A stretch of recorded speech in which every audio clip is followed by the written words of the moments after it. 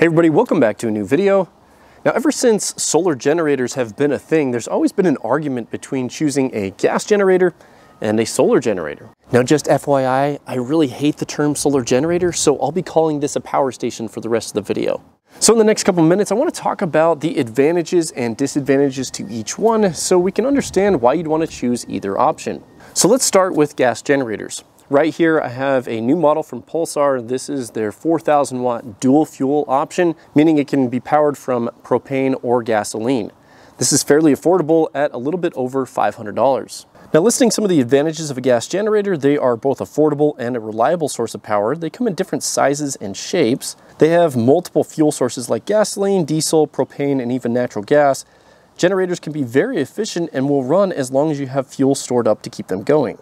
Gas generators aren't perfect though. Some downsides include they have to be ran outdoors due to carbon monoxide and exhaust fumes. They produce a lot of noise and smell, and this can attract unwanted attention during a power outage. You must also store flammable fuel somewhere around your home when not in use. And finally, if your required fuel source isn't readily available, you won't be able to run your generator. Now, what about power stations? If you haven't seen one of these before, they have large batteries inside them, and they have an inverter which can run different appliances. Now, this particular model is the Bluetti AC200L. It's one of their newer releases, and these start out at around $1,400. Now, listing some of the advantages of a power station, most brands currently offer expansion batteries so you can get longer run times. These power stations can charge up with solar or AC power.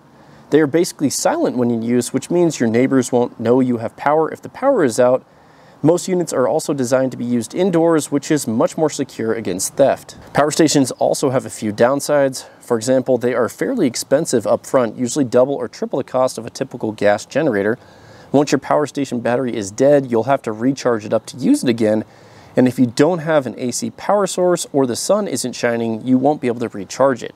Now, I understand that the list of pros and cons that I've talked about for each of these units is not a complete list. So if you have any others that come to mind, please share by posting a comment down below. Each one of these systems has their own particular use case. And in this video, I'm not going to recommend that you choose one or the other. I'm actually going to recommend that you choose both so you can have the ultimate backup system, because you always want a backup to your backups. Now, in the next section of the video, I want to talk about why there's a benefit to having both backup options. Some people are in the power station club and some people are in the gas generator club, but there's a benefit to having both and they can supplement each other. For example, let's go through a normal power outage scenario. So with me having a power station, what I would do is I would have my critical loads running off the power station. So my fridge, my freezer, home internet, some other critical loads, probably around 500 watts or so. Now, earlier today, I was able to charge this up with this solar array at over 850 watts, and that would have gone through the entire day just fine. But right now you can see we have a bunch of clouds. So eventually that 500 watt load is going to take this down to zero and it's going to shut off. If it's nighttime or it's cloudy, I don't have a way to charge this up if the power's out. So that's where a gas generator comes into play. The gas generator can produce a lot of power, and these can charge fairly quickly. Most power stations charge at around 1,800 watts, and so I can have the benefit of this gas generator only running for an hour or two, so I can save on gas or fuel that this is running on, charge this up, and then go for another 8 to 10 hours without an issue. So now I want to go through a similar scenario, but let's say I just have a gas generator with 2 to 3 days of fuel on hand, meaning that I can run this nonstop for 2 to 3 days. So as the power is out, I'm running my load. It's only a 500 watt load, but I have to run my generator 24/7, so I'm using a lot of that fuel. This is also creating a lot of noise, so strangers or neighbors that aren't prepared or maybe that don't have power may be interested in trying to get this. So let's say what happens if the power outage is longer than 2 to 3 days and you don't have the ability to get more fuel. Then this is going to be out of fuel, it's not going to run, and you're going to lose the ability to run medical devices or the internet or keep your refrigerated goods from being spoiled. So the downside of just having a gas generator is that you're going through much more fuel, you're going to run out of your fuel more quickly, and you're also making a lot more noise. So by having both of these, they can supplement each other. You're going to get much longer run times, and you're going to make a lot less noise. Now, in preparation for this video, I was looking for an affordable gas generator that had dual fuel capabilities that could charge these power stations at full speed without being overloaded. And so I think this option here is an excellent option, coming in slightly above $500. Now it's important to note that these smaller generators than this one, the 2000 watt generators, usually can handle 1600 to 1800 watts continuous. So if you try to charge a power station, usually it's going to overload the generator, so you have to drop down your charging speed. But if you go with a larger generator like this, for example, this one's rated at 4000 watts peak or 3200 watts continuous, this should be able to handle the full 1800 watt charging rate without being overloaded. So let's go ahead and do a test on the Pulsar 4000 watt generator. I'm going to get the generator running.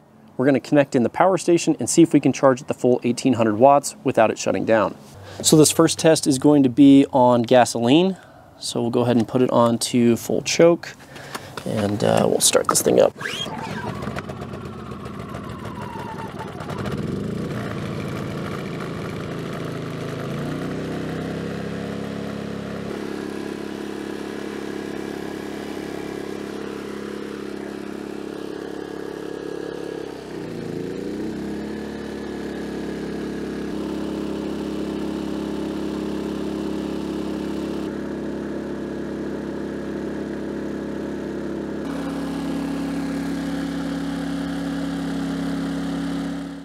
So the gasoline test worked well. We were able to get the full 1800 watts charging on the power station. But because this is a dual fuel option, I want to test with propane as well. You'll usually see a little less power with propane, so I want to see if we can get the full charging amount running the generator off propane. Okay, so we go ahead and flop this over to run. We'll give it a try.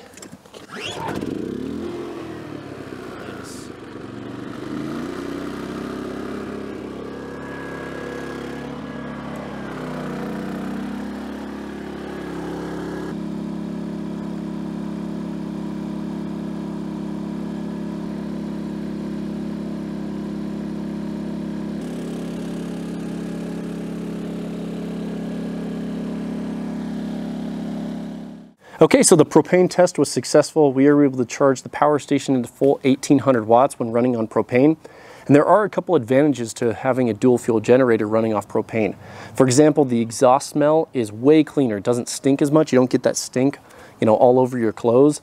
And also the storage of propane, it lasts much longer than gasoline. So gasoline has a shelf life, and I'm not sure if there's a shelf life to propane other than the actual container going bad. So my plan is to always run this off propane in the future. I have a bunch of these tanks stored. I just wanted to show testing both options to show you that it does work fairly easily. You just have to hook the propane up and then it runs straight off of it. Now in the rest of the video, I'm going to include how I got this set up for the first time running, checking the spark plug gap, filling up the oil, things like that, and then some additional tests. So if you are interested in learning more about this generator, stick around. If not, let me know what you guys think about having both these setups for the ultimate backup solution.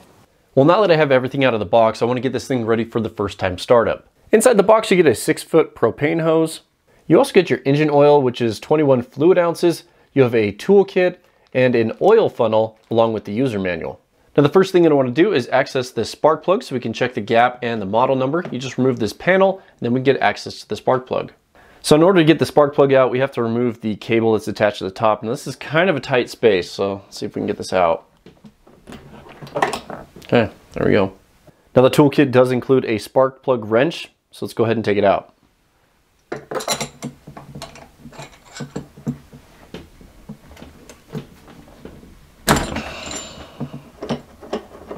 So the stock spark plug is a Torch F7RTC. In the user manual, the spark plug gap should be between 0.6 and 0.8 millimeters.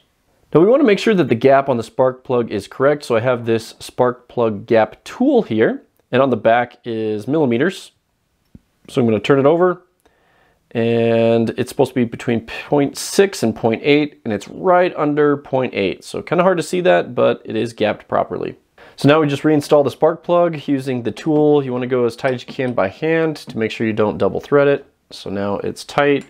We're going to use the wrench to really tighten it down, and then we're good. So in the next step, we're going to be putting engine oil into the generator. It does come with its own oil and also this oil filler. So you just unlock this panel and then it comes right off. And then we want to remove the dipstick.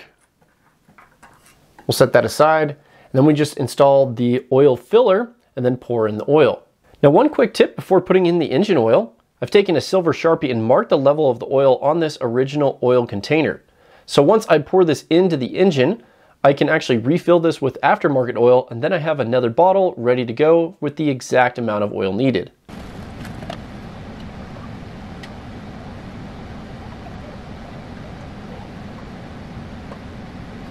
So now we're going to take the oil dipstick and we're just going to screw it in, and we're just going to check the level of the oil to make sure that it is full, or so it's not too high or too low. So what we want to do is check to see.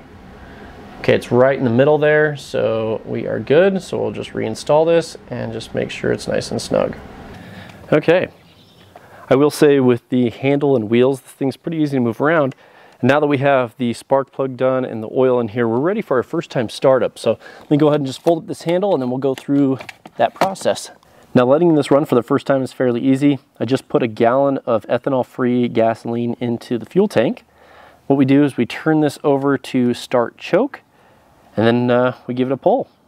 So let's see how many pulls it takes to start this thing up. Wow.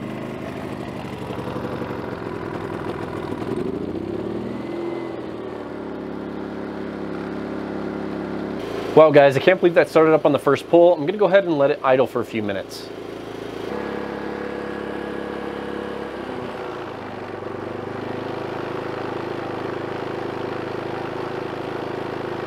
So for the break-in process, I have this set to eco mode and I'm running a 500 watt heater. I'm gonna let this run for about an hour or so and then I'll turn it off eco mode.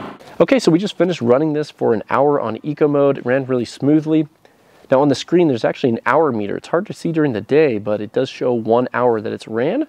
So I've just shut this off so I can check the oil level and make sure everything's good with the generator. In the next test, I want to run a max load on the Pulsar generator. It's rated at 3,200 watts continuous. So to make up that load, I have a 1,500 watt floor heater, I have a 1,500 watt heat gun, and a small portable 250 watt electric heater. Now I'm going to track this through 2 watt meters, and we'll see if we can get close to that 3,200 watts. Now keep in mind, I am at 4,500 feet elevation, so I might not be able to get this full power from the generator.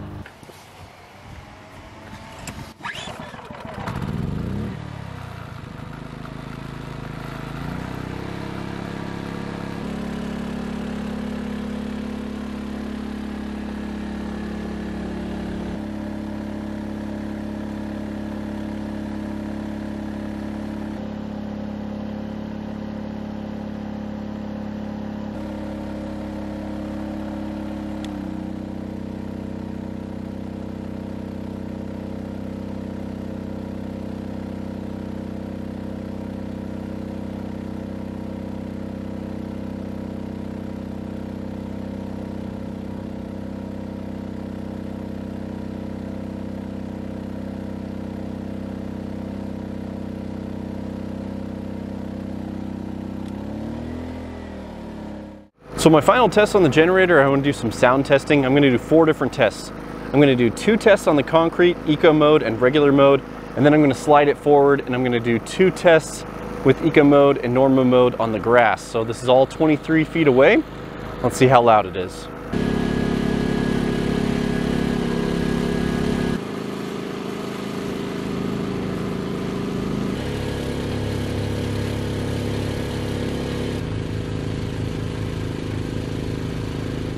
Okay, so that sums up the testing for the 4,000 watt Pulsar dual fuel generator. You guys will have to let me know what you guys think about the performance down in the comments section. Now, if you want to learn more about this generator, I'll include a link down in the video description, and also with that 15% off discount code. Now, Explorer Bear was kind enough to send this out for testing. They are a distributor for this generator, so you can learn more on their website. Once again, that will be down in the video description. Well, I appreciate you guys sticking around to the end of the video. I'll recommend a couple other videos if you guys are interested. And on your way out, please smash the thumbs up button if you like the video. Thanks for watching. We'll see you guys in the next one.